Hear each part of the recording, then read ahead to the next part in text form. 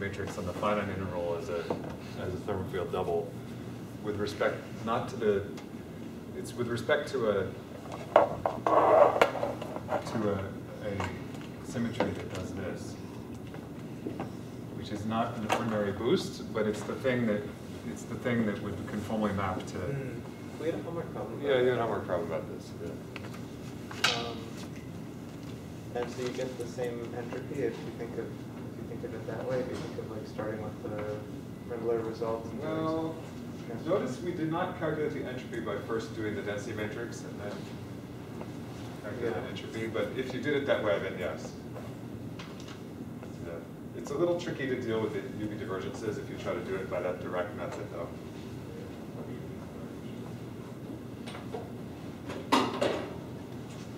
So on the half line, you just get a thermal entropy, right? So then we have to so you're saying we have to transform that to this. That is tricky. Well, on the half line, the entropy is infinite. Oh, okay, there we have to regulate. Yeah. So there's, yeah. But what I was just referring to was, I think you asked me last time, like, can we just take the expectation value of log rho? Yeah, yes. And I think you should be able to do that, but it's just tricky to deal with the divergences and stuff. Is this going? Yes. Okay. What is going on here? I don't know. The projectors are on. There's a button over there. How do I switch off? It says off, but it's obviously not off. Well, what if you hit off again? Oh. What happened before? Okay. Okay. Quick reminder: final project topics are due tomorrow. So right now I have 5 people who have picked a topic. I'm expecting a few more, so please talk to me. And so talk to me either after class or find me in my office, or if that doesn't work, then send me an email and we can figure it out over email. So the topic today is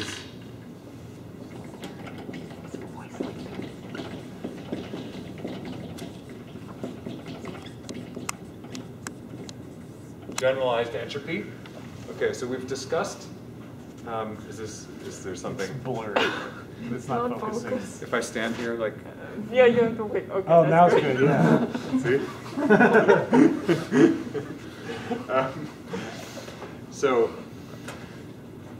So we talked about general properties of quantum information and Hawking radiation. Then we did some calculations on entanglement and quantum field theory. And now we're working on putting things together and talking about entanglement and information in quantum gravity. And the next step in this is to talk about generalized entropy, which I've mentioned this before, but I'm going to do this in more detail and more systematically now. And I'm going to derive it. So the definition of generalized entropy is in a situation where you have black holes. We're going to think of the region outside the black hole is out. And the definition of generalized entropy is Sgen is equal to 1/4 of the area of the black hole plus S out. So in this expression, S out, okay, and this is pretty tricky and subtle, exactly what people mean by generalized entropy. So, because it kind of changes. So I'm going to do my best to be careful about exactly which one I mean. But for now, S out is the von Neumann entropy of the quantum field theory in the subregion, which is the outside region of the black hole. Outside the black hole. Now, when I say quantum field theory, what I mean is the full theory treated perturbatively. Okay, so quantum field theory by quantum field theory, I mean all the quantum fields, like scalar fields, etc., but also the graviton. Okay, so quantum field theory, including graviton, treated as just a perturbative quantum field expanded around some background. So you just treat that as a spin 2 field, and you include it. So this is S of S, the von Neumann entropy of rho in region out. And that's just the ordinary density matrix of the quantum fields.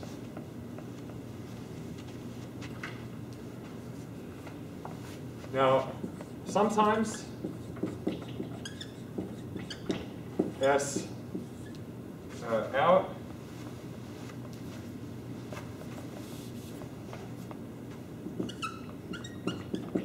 is coarse-grained.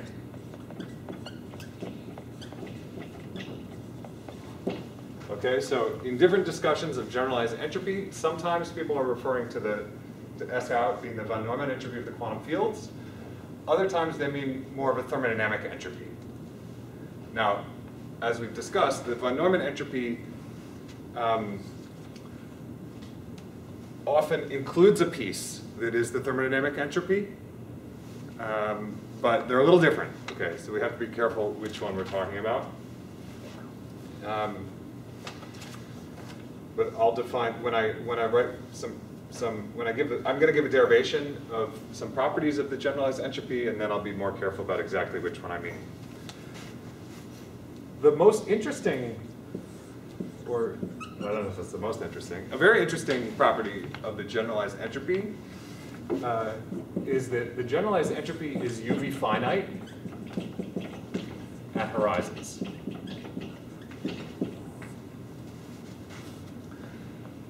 So, roughly speaking, the way to think about this is the following. S gen is A over 4g Newton. When I wrote the formula a minute ago, I had set g Newton to 1. So let me put back in that g Newton. Plus S out. Now, S out is the von Neumann entropy of the quantum fields. Let me specify that. For this discussion, I'm really talking about the von Neumann entropy of the quantum fields. So we know the structure of entanglement. This is an entanglement entropy, a von Neumann entropy. And we know the structure of von Neumann entropy in quantum field theory is that it's UV divergent. And the divergence in S out comes from the short distance stuff across the horizon. So the reason it's divergent is because there's entanglement in all modes across the horizon to arbitrarily short distances. So the leading divergence is an area term. Now, in this area term, the divergence is set by the UV cutoff to the appropriate power. And then there are subleading divergences, dot, dot, dot, and then there are finite terms. Okay, but, so this doesn't look finite. It looks awfully infinite. But the point is that if you you should think of this, if we wrote the formula this way, you should think of this as the bare Newton's constant. That bare Newton's constant gets renormalized by a large amount by the quantum fields, and the renormalization of Newton's constant cancels this UV divergence. Let me write a formula.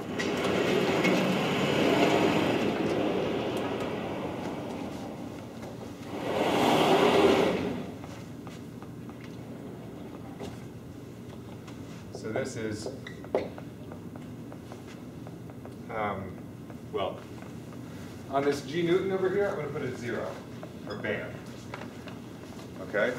So in terms of the renormalized Newton's constant, it's a over 4g renormalized plus a finite QFT part. I'm going to give an example in a second, but that's what we believe happens.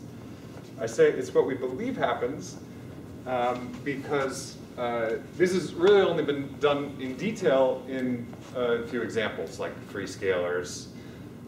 People have tried to do it for free gauge fields.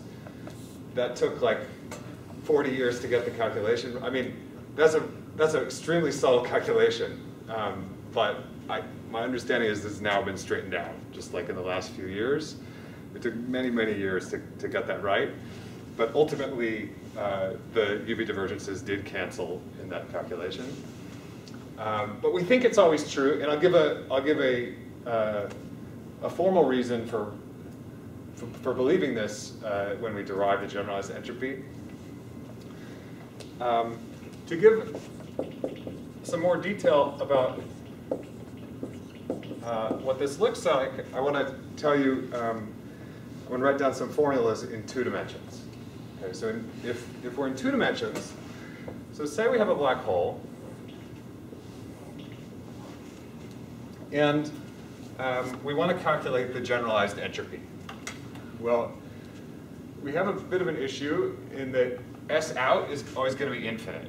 So remember that the von Neumann entropy, say we're doing a CFT. This is gravity plus CFT.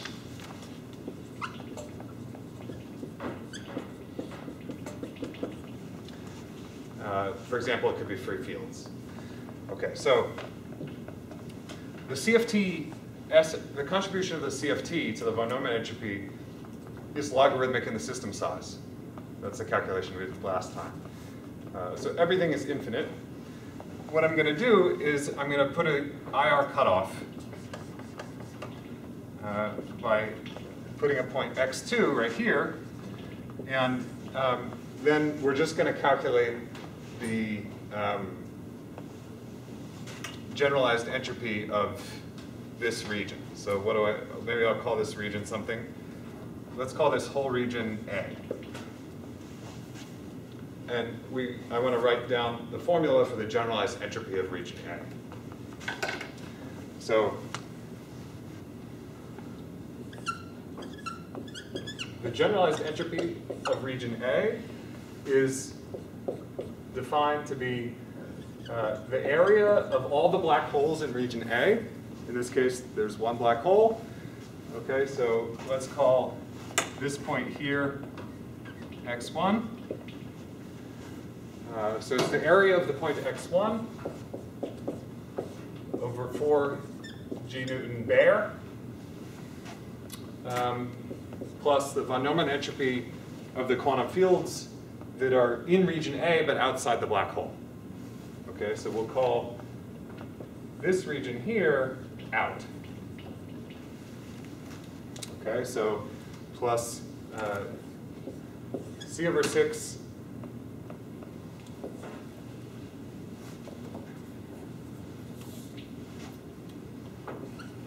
log x2 minus x1 squared over epsilon 1, epsilon 2. I'll explain that in a second.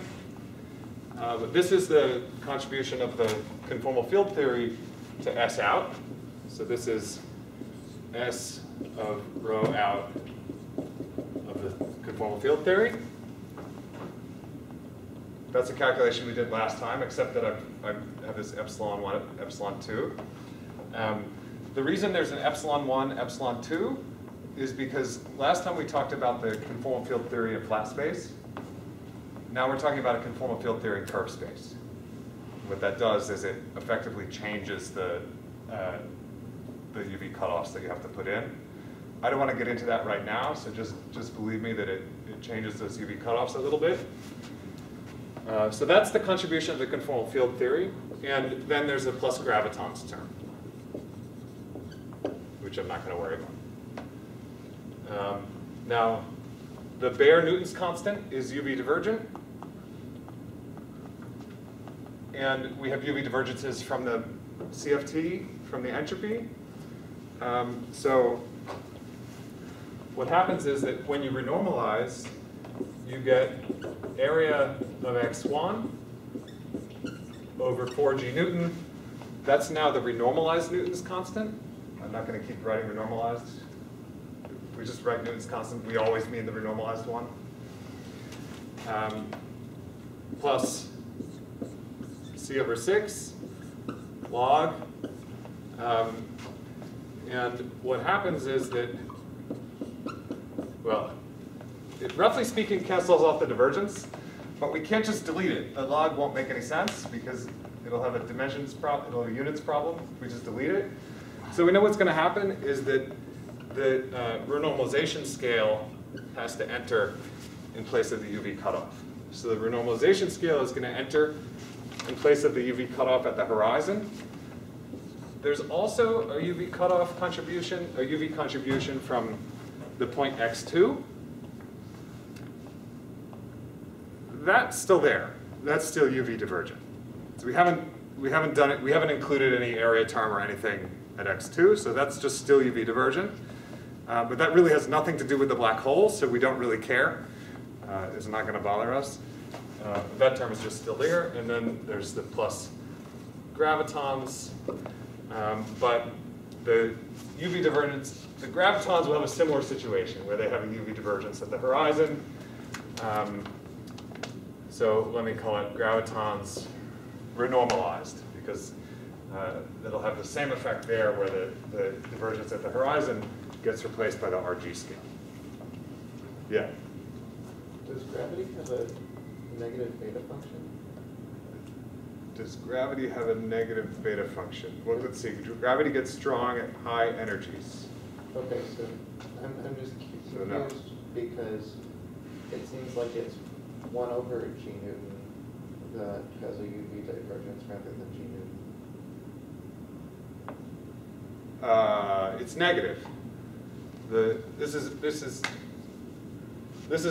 so if you the UV divergence here is plus infinity, and the UV divergence of 1 over G Newton is minus infinity, and that minus infinity cancels this plus infinity. So that means G Newton like goes to 0 as you increase your cutoff? As you increase your cutoff, I'm not sure exactly what you mean by Well, that. because 1 over G Newton is divergent. Right. So G Newton is going to 0. Well, I'm not sure what you mean by going. Because you increase the cutoff. Well, If you integrate out some quantum fields, they give you a minus. If you have some so the point is you have gravity plus some quantum fields. When you integrate out those quantum fields, 1 over G Newton gets a negative infinity shift. It's a shift by negative infinity.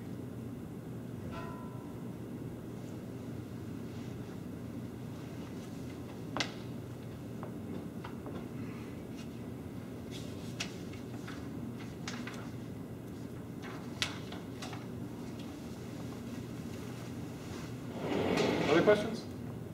Yes. You cut off something simple on this diagram that you could point to. So Wait, sorry. the epsilon 1 and epsilon 2 are two cutoffs, are they? Oh, epsilon 1 is the UV cutoff that comes from this point, and epsilon 2 is the UV cutoff at this point. Remember that when we calculated entanglement entropy in CFT, it was sensitive to these UV cutoffs. In the CFT calculation we did last time, it was in flat space and there was just 1 epsilon. But in curved space, that gets changed a little bit. Other questions? Tom, Yeah. in higher dimensions, what about the subleading wide? Good question. I think it's fully finite in all dimensions. All the subleading terms will also get canceled. I don't think that's been shown, although I'm not sure. But the reason I think it's UV, the reason I think it's finite is because the formal derivation we're going to give in a minute. What makes this all very subtle, and the reason these calculations are so difficult and it took so long for people to converge on the answer for gauge theory, is that the meaning of entanglement entropy is not, so entanglement entropy is not a unique notion in a theory with gauge symmetries or diffeomorphisms, so with gravity.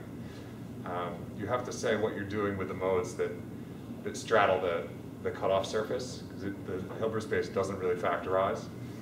And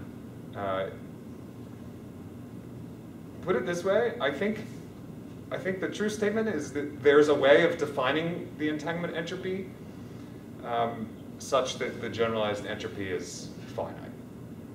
There exists a scheme in which it's finite. What does it cancel with, like, entanglement of gravity? Oh, it's still canceling with the 1 over G Newton. It's just subleading terms in the renormalization of Newton's constant. But those terms don't scale with area, right? So how is it? How do they also renormalize to it?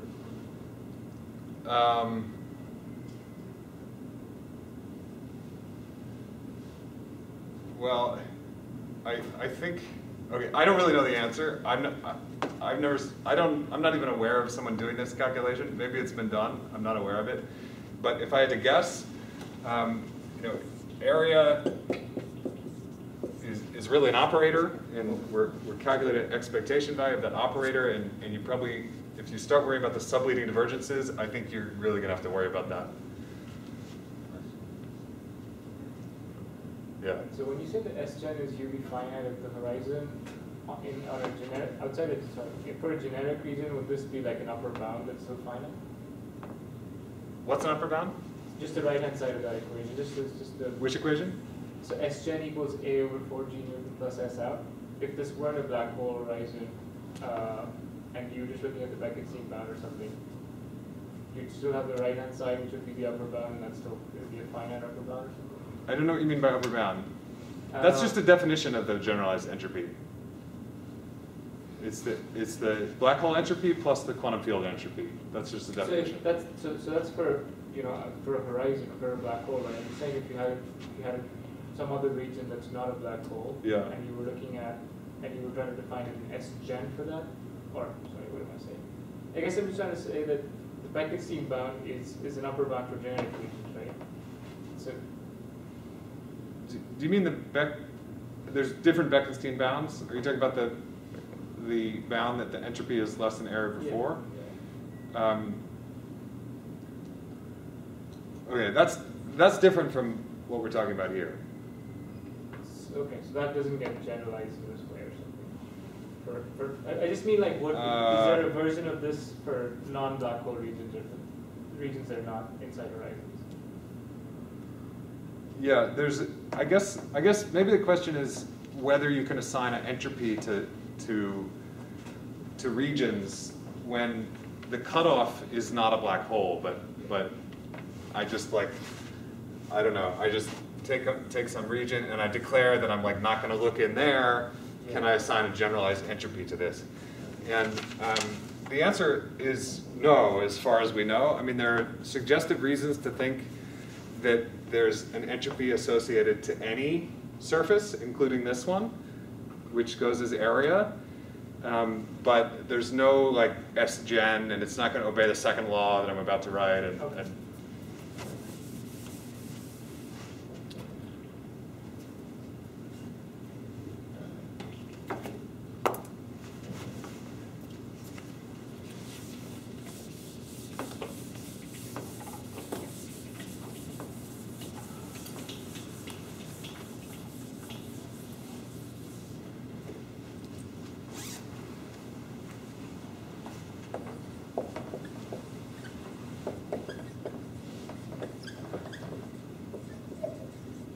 so the generalized second law, or GSL, is a conjecture that states that the generalized entropy of the universe, which is the sum over all the black holes of the area over 4, plus S out, where that means outside of all the black holes,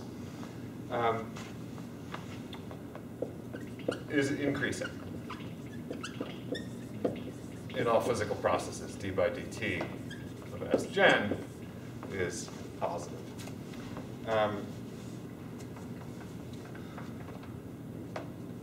There's a subtlety in what's meant by this formula. And people don't usually talk about the subtlety, but I'm going to try to talk about it. So the subtlety is that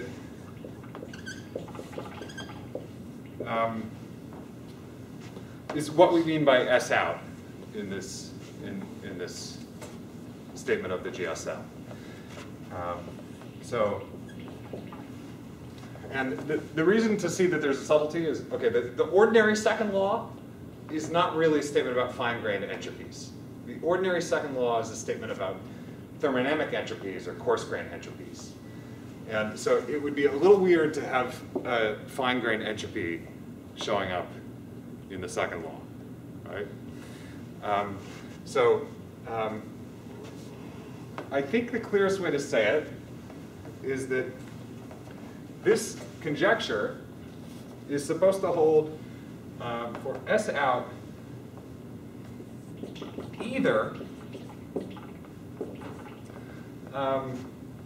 coarse-grained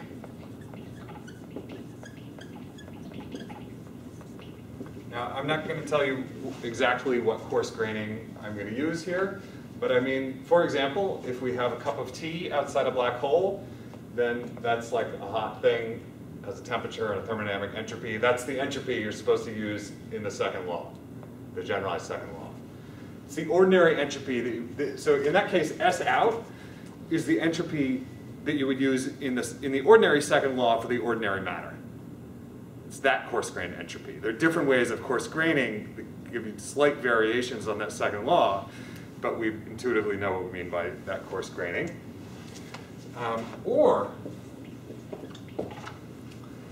a fine-grained,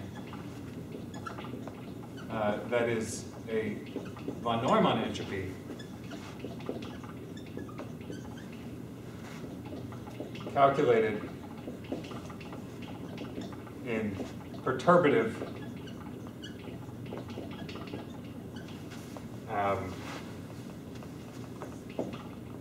quantum gravity plus quantum field.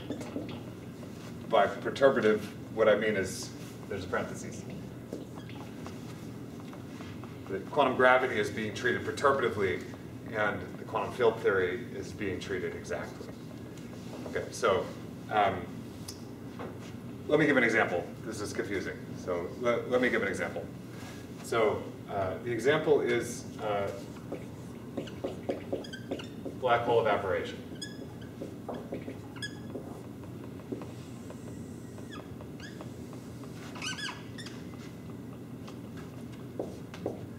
Okay, so if we plot, let's look at the page curve again.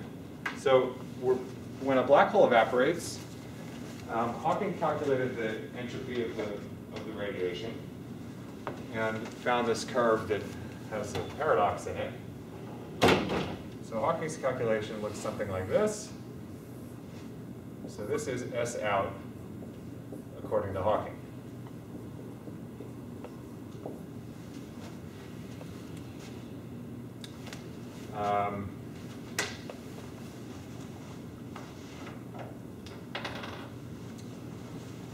Then we can look at the area of the black hole.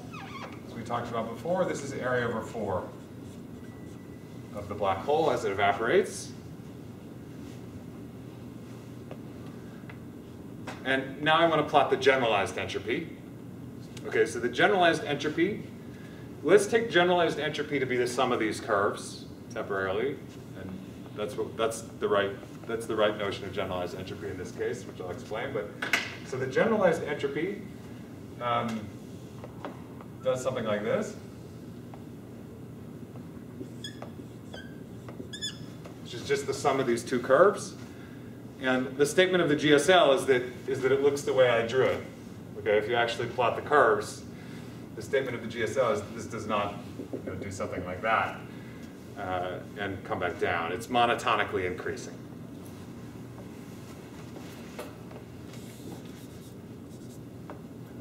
So this has d by dt of S gen is non-negative. It's So that's the statement of the generalized second law for black hole evaporation. Now, where does the subtlety come in? Well, what do we really mean by S out of Hawking? Or what do we really mean by S out? If we mean Hawking's, so one way of saying is the thermal entropy of the radiation. Hawking radiation is thermal, and we just calculate the coarse-grained thermal entropy of that thermal radiation at some temperature. That's what Hawking's calculation gives. So that's interpreting the generalized entropy with a coarse graining on S out. Another way we could say it is that Hawking did a calculation in perturbative quantum gravity. He just calculated the density matrix of the radiation. So that's like option 2. It's the von Neumann entropy of the radiation as calculated by Hawking's kind of procedure. And the reason I have to be careful about this is because we don't actually think that this is the right answer for the fine-grained entropy of the radiation. Right? We think that the true fine-grained entropy of the radiation goes up and then down. And if we were to use the true, believed to be true, fine-grained entropy of the radiation in the GSL, it would be violated. That's because the second law of thermodynamics doesn't apply to fine-grained entropies. Okay, so you have to use an approximate entropy which has either been coarse-grained or been calculated in perturbative quantum gravity. I think this is really fascinating and intriguing because it's already suggesting, and we haven't done any wormholes or anything. This is really, it's already suggesting that when we think about perturbative quantum gravity, we're doing a coarse graining. That it's not calculating fine-grained entropies for some reason, some reason to be determined, but it's doing some kind of coarse graining because otherwise it just would not make sense to be getting a second law out of it. Yeah. So 2 questions. One is, should these things, well, I guess you're implying that these things always agree, or is the statement just that they both monotonically increase?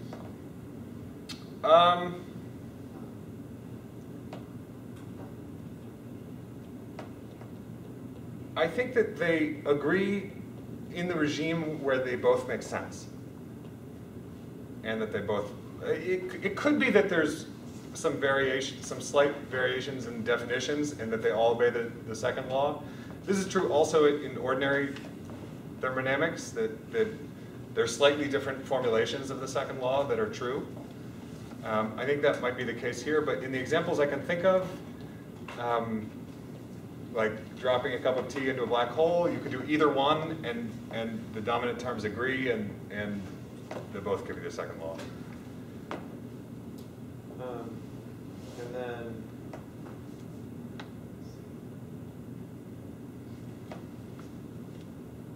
I forgot my other question. Okay, are there other questions? Yeah.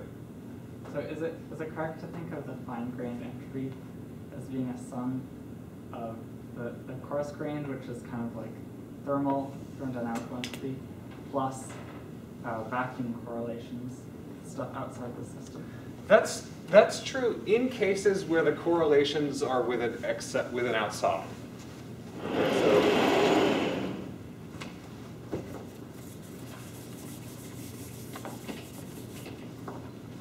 if you have a region A and you're in a quantum state where like this is entangled with this and this is entangled with that, and then what you just said is true.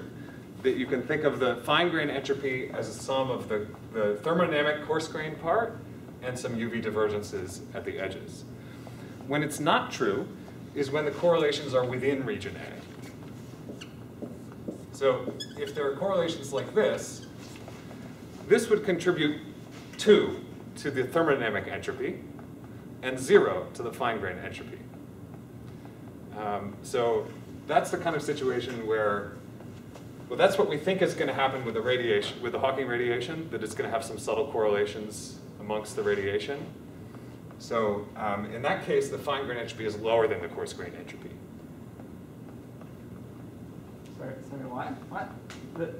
So in the second case, it's just thermodynamic. The fine grain, sorry, Yeah. the fine grain entropy, well, the contribution of this pair to the fine grain entropy is 0. Yes. But its contribution to the thermodynamic entropy is 2. Because in the thermodynamic entropy, you don't notice these subtle correlations. So when you have correlations, when basically the way to think about it is that when a system purifies itself through its correlations, the fine grain entropy is lower than the thermodynamic entropy. Now, I have to be a little careful what I mean by lower, because there's still this infinite factor from the UV divergences. But what I mean is that the non-divergent part is smaller than the thermodynamic part here, whereas here the non-divergent part is equal to the thermodynamic part. And by coarse-grained entropy, we still mean like you just find the thermal state that has the same entropy, or sorry, the thermal state that has the same energy as the actual state, and then calculate its final entropy. That's the simplest thing we could mean. I think that we have to be a little bit more general here to allow for the fact that, like, it's not necessarily an equilibrium. It could be that there's like a cup of tea. My favorite example, that it's not like in equilibrium. There's just a cup of tea that's at some temperature, but the rest of space is not at that temperature. Or we could have like one hot cup of tea and one less hot cup of tea. So we have to allow for situations like that. It's more like a hydrodynamic entropy in that case.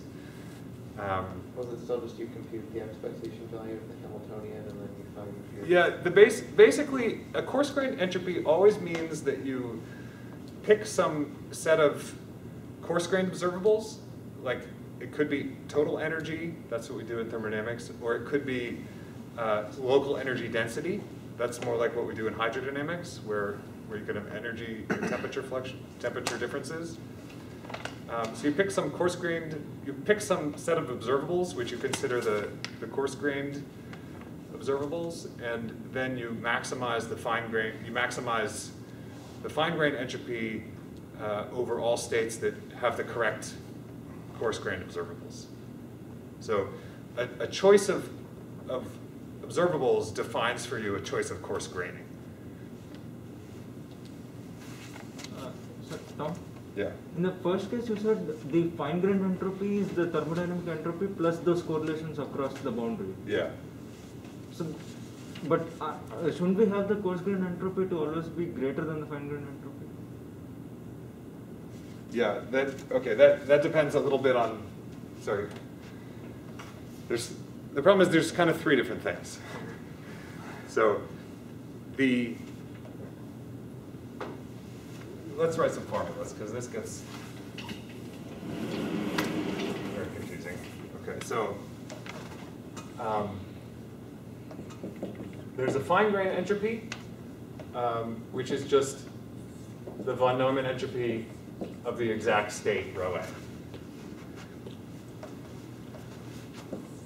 There's a coarse-grained entropy, which is the max over all rho tilde,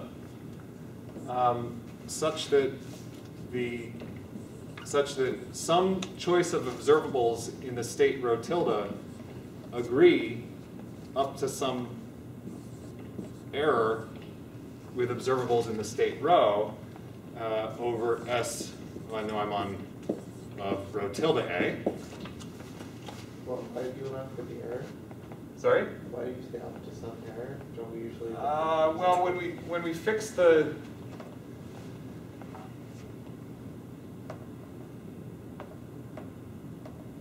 No, maybe we don't. I don't think. Maybe we don't need that. Well, it depends what the observables are, but we should only pick.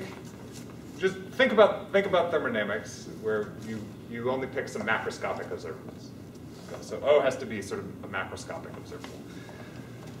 Okay. Now I agree that this one is always bigger than that one, but then there's the thermal entropy of this region, And by that, I just mean the volume of the region times the thermal entropy density, the temperature, at the temperature that has the correct energy density. So this is a finite quantity. This is like so the way to think of it is that the coarse grained is bigger than the fine grained, and the thermodynamic entropy is the extensive part of the coarse grained entropy. It's missing the UV divergence because it's just picking up the extensive part. And when we talk about the second law, the generalized second law, sometimes people are talking about thermodynamic entropy, sometimes they're talking about the coarse grained entropy, and other times they're talking about a fine grained entropy calculated perturbatively.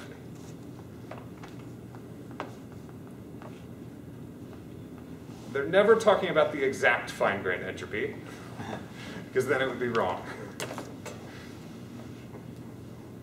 So the middle one does have you said it does have a UV divergent part. Yeah, it does, because this is by construction, it's always, well, this is over states which are reasonable quantum states, and all reasonable quantum states have that UV divergence. So the difference between the third line and the second line there, is that like saying that if I just had a thermal density matrix, like rho is e to the minus beta h, and I computed the von Neumann entropy of that thing, it's not the same thing as the thermodynamic entropy? Correct. Only the extensive part would agree. We checked that, actually, we did that for 2D CFT at some point. This is specific to field theory though, like if I were in some other quantum mechanical system and I did that, then they would agree, right?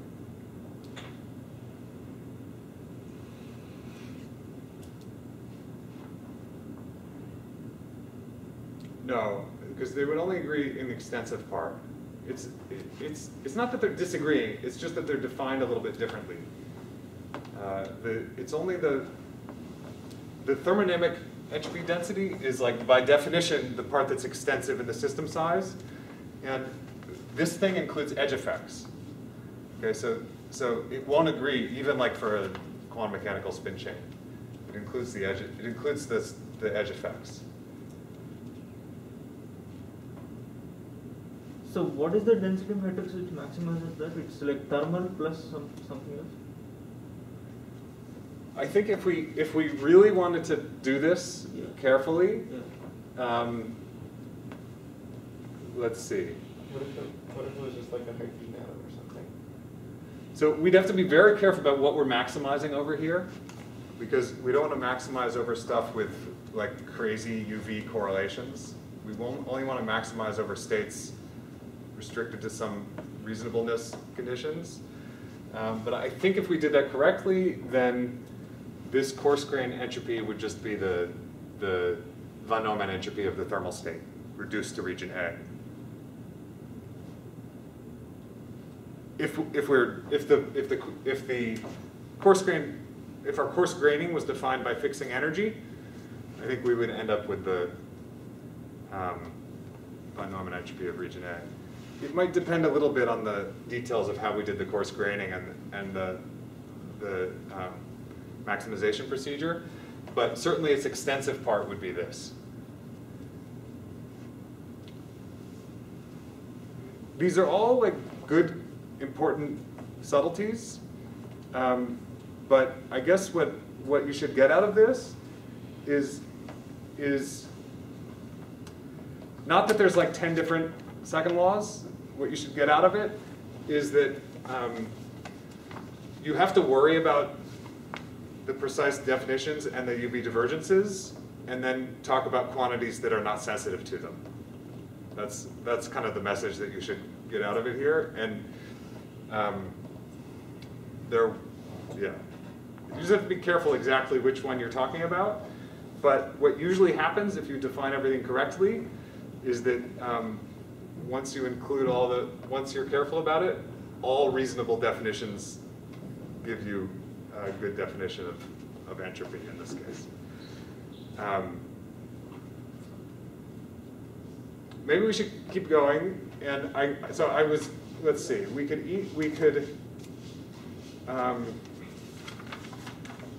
was going to prove the second law. Yeah, let's do it, because I think this will clarify. All the definitions and everything, and it'll give us a case where it's crystal clear exactly what's being stated and claimed. Okay. So, I'm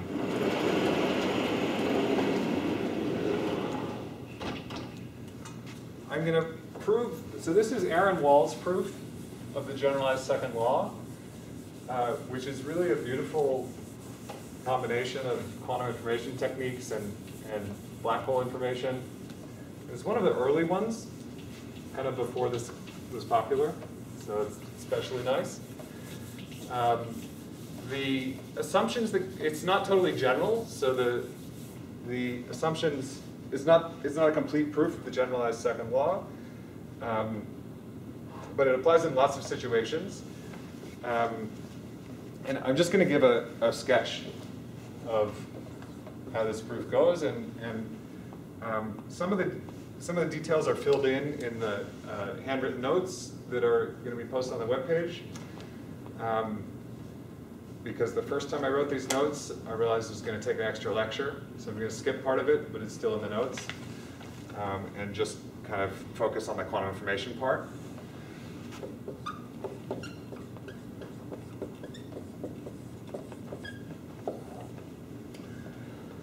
Okay, so here's the setup.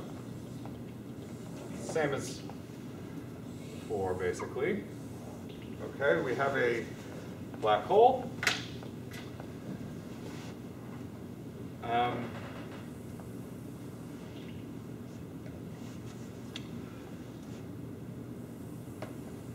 And we want to compare the generalized entropy on slice 1 to the generalized entropy on slice 2. And we want to show that it increases.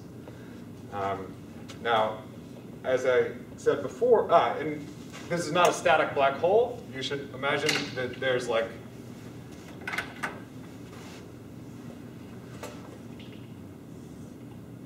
cup of tea, which is falling in to the black hole.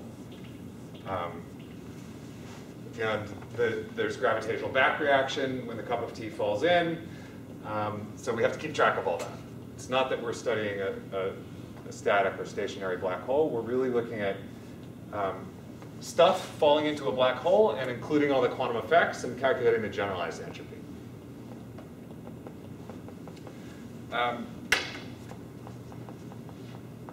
Okay, as in when we discussed it before, all these generalized entropies are going to be infinite because of infrared divergences, because space is infinitely big. So that's not a problem. You just have to imagine that we really put an infrared cutoff out here somewhere. I'm not going to keep track of that infrared cutoff throughout the calculation. It's not time dependent, and we're looking at the time derivative, so it's not going to matter. Okay. Questions about the setup? Are you only assuming asymptotically flat cases, or it's general?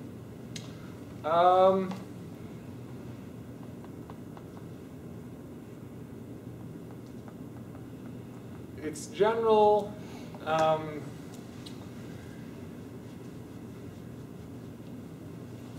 I believe it's general, although in the paper he's talking about asymptotically flat, so I have to think about it, but I believe it's general. Yeah. Okay, so first I want to think about, okay, so S-gen, we're trying to show S-gen increases, so this is 1/4 g Newton times the area plus S out. And in this derivation, for this whole discussion, S out is the true von Neumann entropy. but as calculated in perturbative quantum gravity, which just means which just means how people always do calculations in quantum field theory in curved space, but not including any wormholes or anything like that. Okay. So first of all, let's think about the area of the black hole. So the area, this is the event horizon. Along the event horizon, the area of the black hole depends on some parameter lambda that labels where we are along the horizon. And the Ray-Chuduri equation gives you the following. So this is the part I'm going to skip. So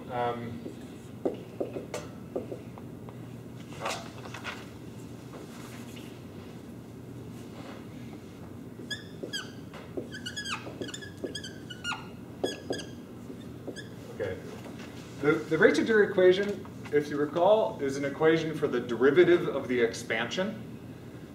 That is for a second derivative of the area. Those are quotes and those are primes. Okay, the Ray-Chuduri equation is an equation for area prime prime, roughly speaking. Okay, now I'm going to skip some steps and just tell you what that equation says. What you could do is you could take this area prime prime equation and integrate it twice to derive an equation for the area. And here's what you get. A of lambda is a constant. That constant actually is area at infinity, but we won't need that because it came from integrating this equation twice. Minus 8 pi g Newton integral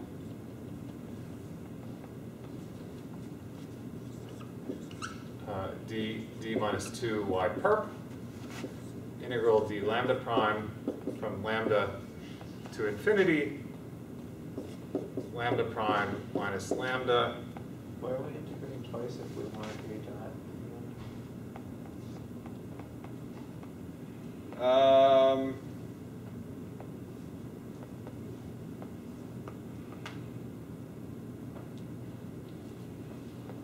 You'll see. TKK of lambda prime y perp, expectation value, where k is the tangent vector along the horizon.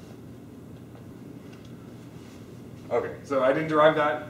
It's in the notes. But just to convince you that this is reasonable, the Ray-Chuduri equation is like area prime prime is a stress tensor. Okay, so you can imagine that integrating it would give some integral of the stress tensor, and this is what it gives.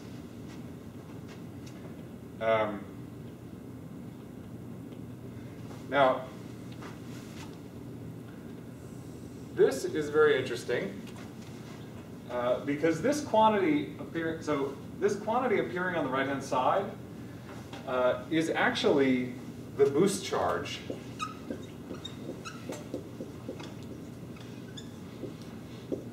which I'll call expectation value k of lambda. So let me explain what I mean by that boost charge.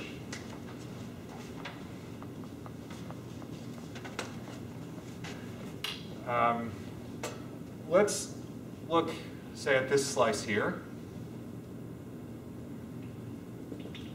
Then if we zoom in on the horizon, there's a locally flat patch on the horizon that we can look at.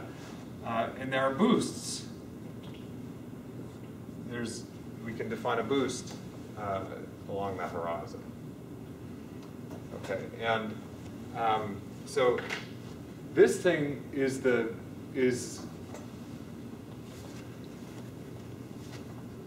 lambda times t is the current, is the corresponding current that generates that boost. Okay, so this thing appearing here is the boost charge. And now if I write a derivative, what we've derived is that d by d lambda of the area of A of lambda is minus 8 pi g Newton times d by d lambda of the boost charge.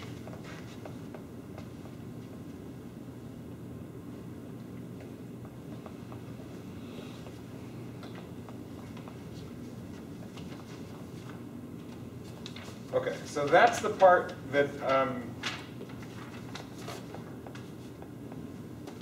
I was just sketching, and now I'm going to go to the, so that's just some nice way of writing the Einstein equation that tells you how the area changes along this horizon. Now we're going to go to the quantum information.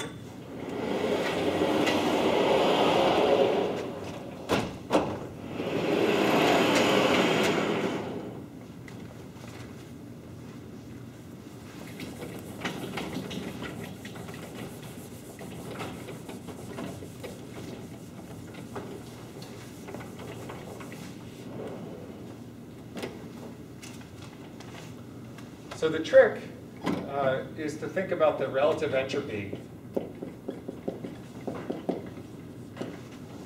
of the quantum fields in the background of this black hole.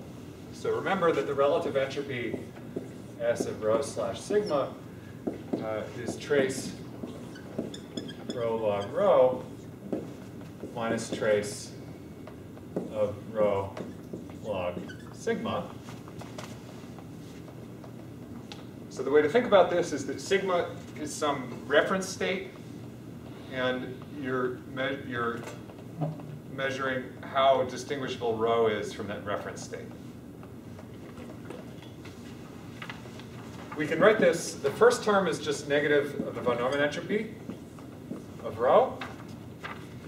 And the second term is, let me write this way, as minus log sigma in the state rho.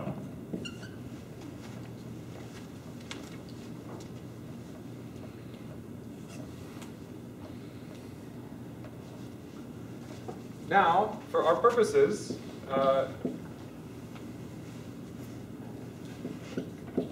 let the reference state, sigma, to be the Hartle-Hawking state.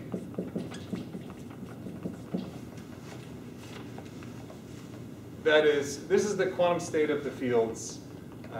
This is the quantum state that corresponds to the black hole just being stationary. You don't throw in the cup of tea. This is not the actual physical state. This is the reference state, and we're going to compare the state with the t falling in to the state without the t falling in. Okay. So this is our reference state. Now, if we take the Hartle-Hawking state and we reduce it to the out region, the reduced density matrix on the out region is the thermal state. That's the whole point of Hawking radiation, and the Hartle-Hawking state is that that's the thermal state. Okay, so sigma out is thermal with respect to boosts.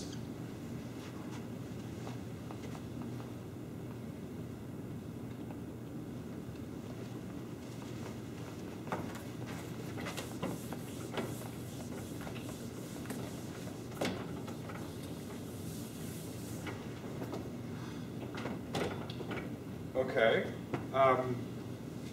So this is going to we're going to use this as our reference state, and now that means that S. So rho is the physical state. So this is the real state with the t falling in and everything. So S of rho slash sigma is rho out slash sigma out is minus S of rho out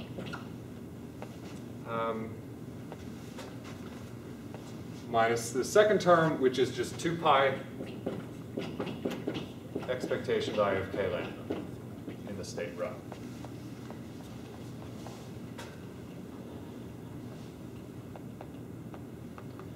And what we showed on the other board is that this boost charge is related to the horizon area. So this is minus S of rho out plus or minus 1 over 4 g Newton times the area at time lambda plus a constant.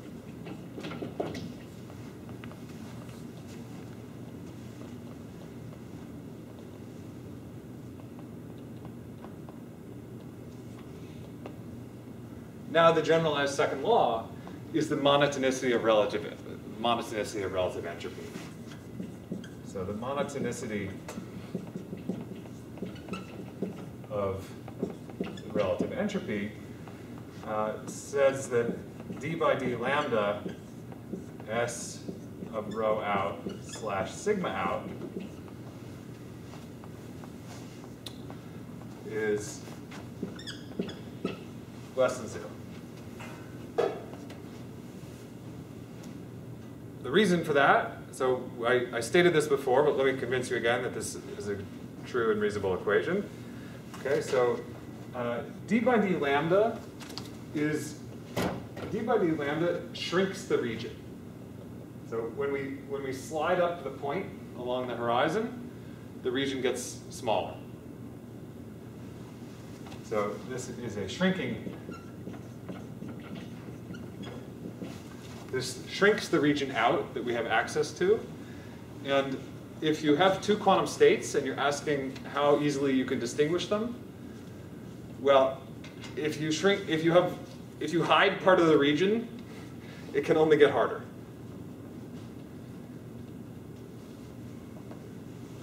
So it can only get harder to distinguish them. The relative entropy, therefore, has to go down. So this is the monotonicity of relative entropy. And if we now plug in our formula for relative entropy here, it says that d by d lambda of area lambda plus s of rho out is positive. And therefore, we've shown that in this case, the generalized second law is the monotonicity of relative entropy.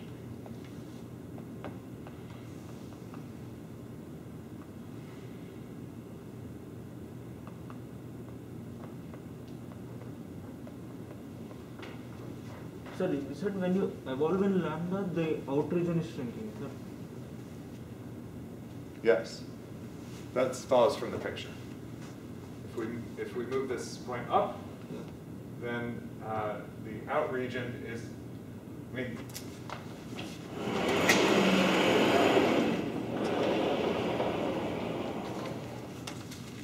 we can think of, so the out region at time 2, like the out region at time 1 is basically this segment union the out region at time 2. Okay, so we can think of going to later times as tracing stuff out. Yeah. Could you remind us like what the general version of monotonicity of relative entropy is? 'Cause, I mean, I remember like there's a monotonicity of. Well, the general version involves quantum channels. Yeah. But I've only used here a version that's under partial trace. So the version here that I've used is S of rho AB, sigma AB is greater than S of rho A, sigma A. That is that partial trace can only decrease the relative entropy. And why is like going forward on lambda the same as a partial trace? Good, let me draw another picture.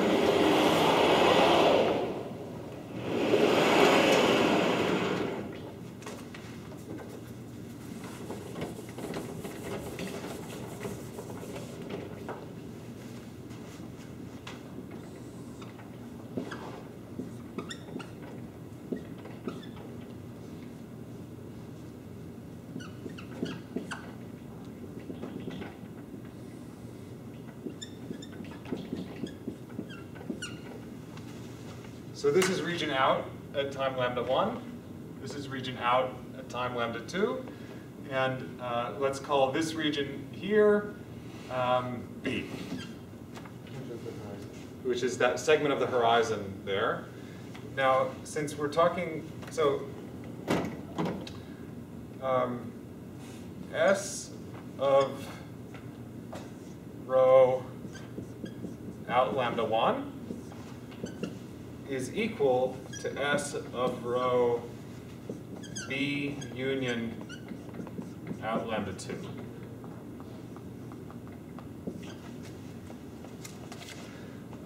That's because evolving by time is a unitary operation that doesn't change the von Neumann entropy. That's true, except B isn't at the same time as either of those. Well, imagine evolving like this. Okay. That's a unitary operation in a relativistic quantum field theory. Okay. So we can evolve to here, and then we trace out B. Isn't B supposed to be time-like? No, B is the horizon, it's null. Or sorry, null. B is null, so Yeah. it can't be like at the same time as out lambda 2. Here's the time slice. It is at the same time. Doesn't that red line that you just drew have to be like spatial? So it can't include like this null line? Well, you're worried about, I mean,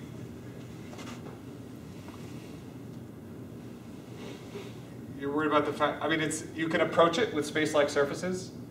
If you're worried about some order of limits as you take the limit from a space-like surface becoming null, it doesn't matter. We could move this point a Planck length outside the horizon if you prefer, and then all these surfaces would be space-like. Well, it would have to be, okay. So we are allowed to, you are allowed to, in a relativistic theory, you are allowed to draw spatial slices that have null segments, and all the usual entanglement inequalities and stuff still apply when you separate stuff that way. So you don't have to worry about like divergences as you make it null or something? Well, it depends on exactly what you're calculating. Sometimes you do have to worry about stuff like that. For our purposes, just partial trace of the relative entropy that we're calculating is UV finite, so we don't get into trouble with that. That's one of the nice things about using the relative entropy here instead of talking about von Neumann entropies, is that the UV divergences cancel.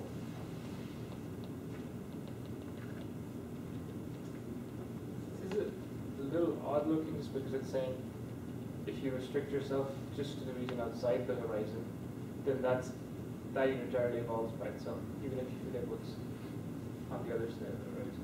No,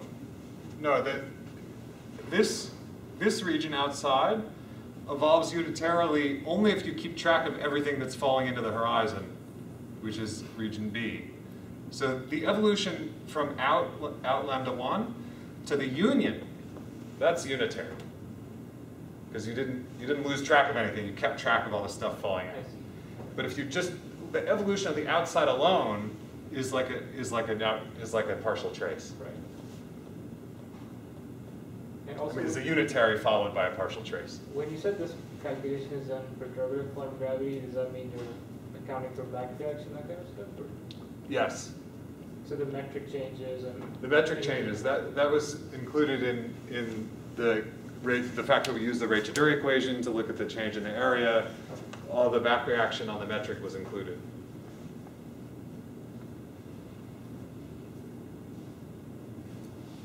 So this is valid to all orders in G Newton? No, this is valid.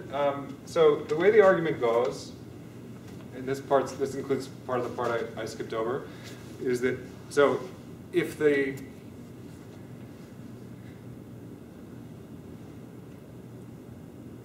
first there's the area theorem. Okay, so the Raychaudhuri equation implies the area theorem, that the classical area alone increases. Now, if you're in a situation where the classical area is increasing, then you don't really have to calculate. You could just stop that, because what we're doing is we're trying to look at the quantum corrections on top of that. So if that's your leading term, then you're done. And we want to look at perturbative quantum corrections on top of that. So we can restrict to situations where the classical area theorem is saturated. That is, the classical area is unchanging. And that, therefore, like in these equations that I was writing,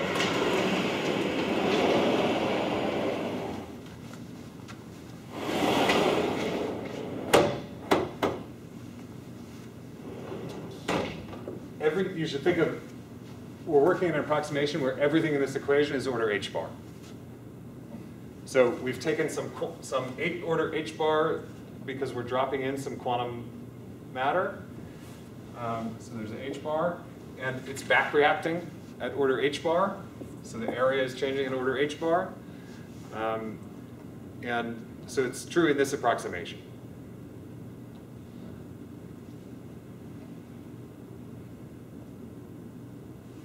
So how should I proceed if I want to do it the higher orders? That is a great question. I would say that it's not clear how to proceed or whether there should even be a statement in the totally nonlinear case. Okay, so if you want to go, so the second law of thermodynamics, it's not clear what the second of thermodynamics is supposed to mean. The second law of thermodynamics would be in situations that are totally away from equilibrium. That's the statement even about StatMech, that it's not clear that there's a quantity that's a function of time that decreases monotonically in situations that go far from equilibrium. So it's not clear that there should be something like that here. Now, what should give you pause is that actually the area theorem is true. The classical area theorem, bizarrely, is true arbitrarily far from equilibrium. So you might expect a quantum version that's also true, but I'm not aware of one.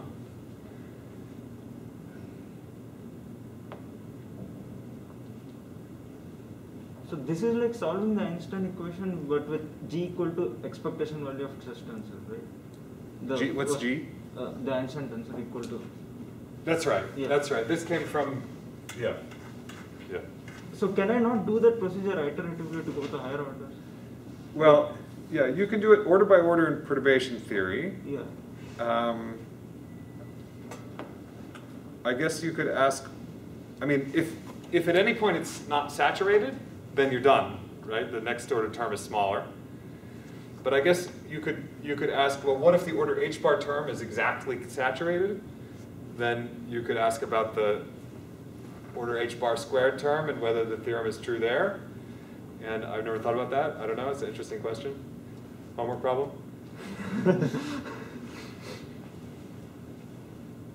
Yeah, I don't know.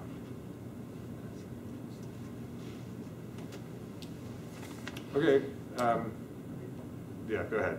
Yeah, with the monotonicity of relative entropy, is there when we question locality, is there an issue in even knowing if we can separate the region into A and B?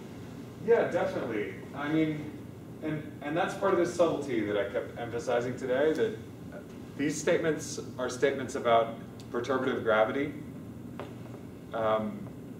And just writing, like calling this region A and that region B, or labeling the regions like that, and then using inequalities like this, it's not clear at all that that makes any sense in non-perturbative quantum gravity.